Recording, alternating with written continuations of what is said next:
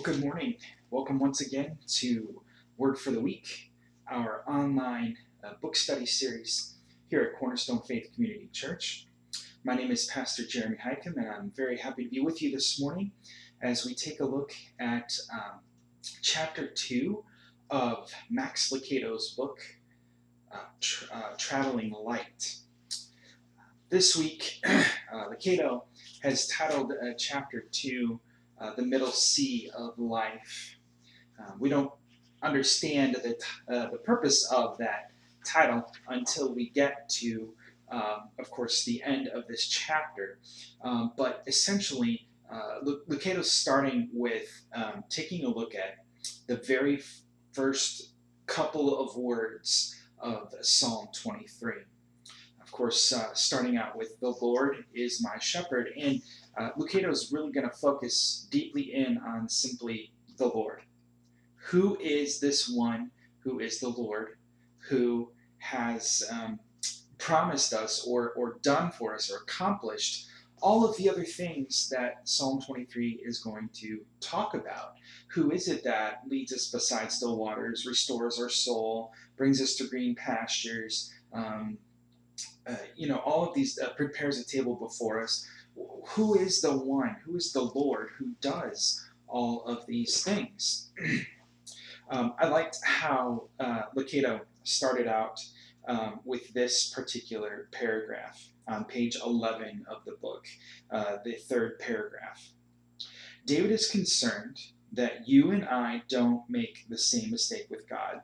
What mistake was that? Well, setting him on a shelf, putting him in a box, putting him in some kind of confinement that isn't appropriate for God. He is more than that. And so he says, David is concerned that you and I don't make the same mistake with God. His pen has scarcely touched papyrus, and he is urging us to avoid gods of our own making. With his very first words in this psalm, David sets out to deliver us from the burden of a lesser deity.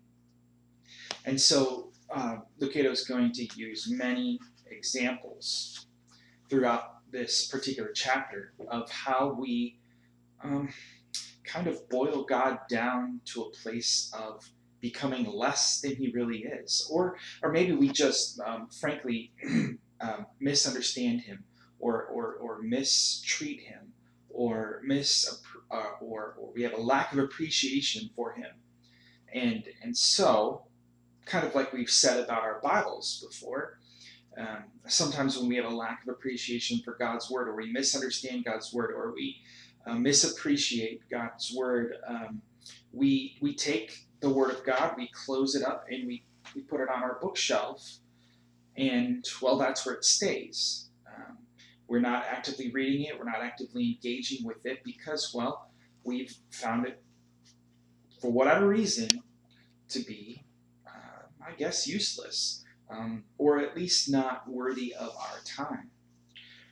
So what happens when we make God less than he really is? Well, Lucado is going to offer sort of three examples of the ways that people misunderstand God or consider him as less than he really is. The first is through what he calls a genie in the bottle. And he says basically all you do is rub the bottle and poof, God makes whatever you need yours. And so we have instances of this where we are in the middle of something desperate and we just need something now. And so we sort of just start going to God and asking until hopefully he gives us what we're asking for. A second example of sort of making God less is through the sweet grandfather. And so in this particular instance, I really liked how Lucado kind of wrapped up his summary of this. He says, grandpas are great when they're awake, but they tend to doze off when you need them. And so some people would suggest that's how God works. It's like, yeah, it's great when, he's actually doing something, but, the moments I really need him, is he really truly there for me, or is he sleeping somewhere? And then the third example, of course, is a busy father, the one who's off, working all the time, traveling for work, never home. But that busy father is still going to come home once a week.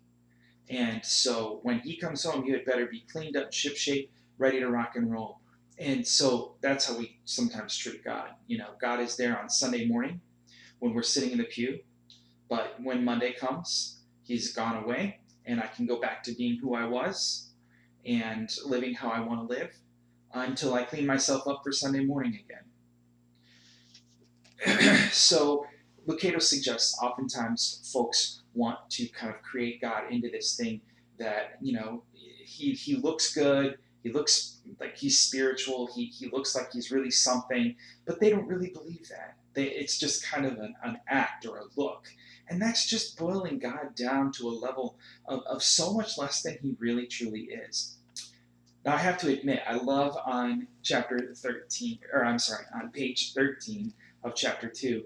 And as I was preparing for our message yesterday here at Cornerstone Faith Community Church, if you haven't had a chance to see that, I encourage you to go to our Facebook page or to our YouTube page and take a look at the message. We're starting a new series talking about the names of God. And yesterday, we talked about Jehovah Elohim, who is God, Yehovah Elohim, meaning the Lord our God. And on page 13, Lucado bounces off that same idea. He's using the name Yahweh for God. If we're going to not boil God down to something less than he really is, then we got to know something about who he really truly is. And when do we really learn the most about him? When we consider his names. And so, Lucado brings up Yahweh being a variant of the name Jehovah. There have been some times where people have talked about the tetragrammaton, which is the letters YHWH, the four sort of letters that sort of historically in Hebrew spell out Yahweh. It's interesting that he marks here on page 13 that David could have used names like El Shaddai, El Elyon, El Olam, El Shaddai meaning God Almighty, El Elyon meaning God Most High, El Olam, God the Everlasting, but he chooses to use here Yahweh, Jehovah, the Lord. He is the Lord. Look at the fourth paragraph on page 13 with me. Lucado says, why Yahweh? Because Yahweh is God's name. You can call me a preacher or a writer or a half-baked golfer. Those are accurate descriptions, but these aren't my names. I might call you dad, mom, doctor, student, and those terms may describe you, but they aren't your name. If you want to call me by my name, and Max Lucado is writing this, call me Max. If I want to call you by your name, I say it. So if I want to call God by his name, I say Yahweh, Jehovah, the Lord. It's amazing to me how the Lord brings things together for us. And we spent so much time yesterday talking about how he is the Lord our God. And what that means for us is that we have the opportunity to receive him. Well, that also means we have the opportunity to receive all that he intends to do for us. And it is such a shame when we kind of take God as this inexplicable, undefinable, unimaginably huge thing, person who does so much more than we could ever imagine, and boil him down to something that we could put on our shelf, or something like a busy father who only comes around once a week, or so on and so forth. It's just it's incredible when we think about how we really do boil God down or pare him down to something that is less than what he really is. Well, how does that apply to our lives? I want to offer you this thought today, and if you have your suitcase documents with you this morning, I know that I mentioned I would send them with this video, and then I forgot. I sent them out. I'm going to attach them. I'm sorry. I said I would send them with the video last week. I forgot. I attached them later. I'm going to attach them to this video also, just so that you have them. But if you have those suitcase documents, And if you've taken time to write down some of the weights that you're carrying around, the things that are heavy burdens that you should give up to the Lord and allow Him to handle. Okay, if you've got that suitcase document with you, I want you to pull it out, and I want you to write down this phrase somewhere on that document. And I'll say it a few times so that you can write it down. We carry an unnecessary weight when we confine God to being lesser than He truly is. We carry an unnecessary weight when we confine God to being less than He truly is. I'll say it one more time. We carry an unnecessary weight when we confine God to being less than He truly is. As you're thinking about those weights that we carry around, whatever those things might be that you just haven't been willing to give over to God, you haven't been willing to let up control, give God control of those things, let Him handle it for you. Consider how maybe you've taken away that authority from God. You've sort of pared God down to being less than He really truly is. And so the reason you don't want to give it over to Him is because you're quite frankly not sure. You're questioning, you're wondering, is He really truly able here? And so how do we carry this weight? How do we have this confining of God to the point where He is less than He really truly is? Well, I think we wonder, first and foremost, we wonder if God is truly able. Secondly, we question if God is truly powerful. And thirdly, we doubt that God really truly would do something, even if He could do something. Now, you might say, oh, I've never felt that way. Well, I think sometimes we do. I think we get into moments in our lives where things are so difficult, things are so uncertain, things are so frustrating that we maybe even without recognizing, begin to do these three things. And so I'd like you to write these three words down on that suitcase document someplace also. These three words. We wonder if God is truly able. The second word is we question. We question if God is truly powerful. And thirdly, we doubt. We doubt that God really would if He actually could.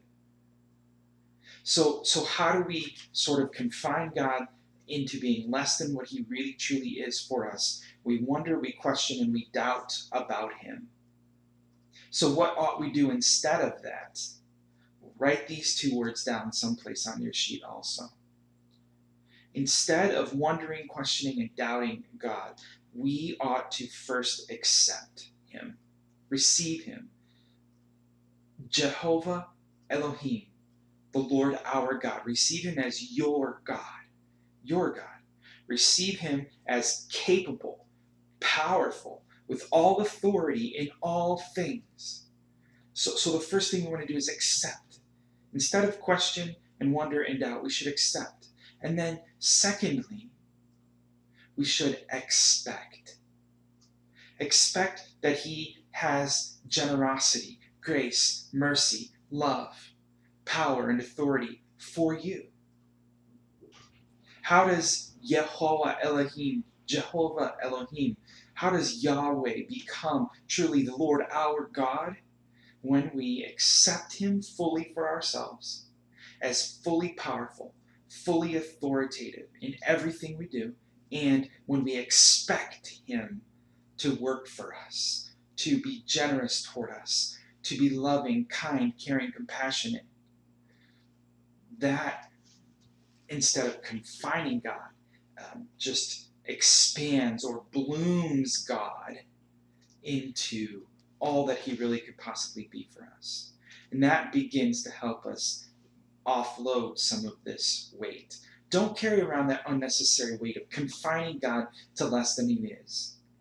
Instead, take off that weight and open up and find really truly how much He is, how much He intends to be for you. I hope you have a great week this week. I look forward to meeting together with you again, and we'll look at chapter 3 of Traveling Light next week. Have a great week.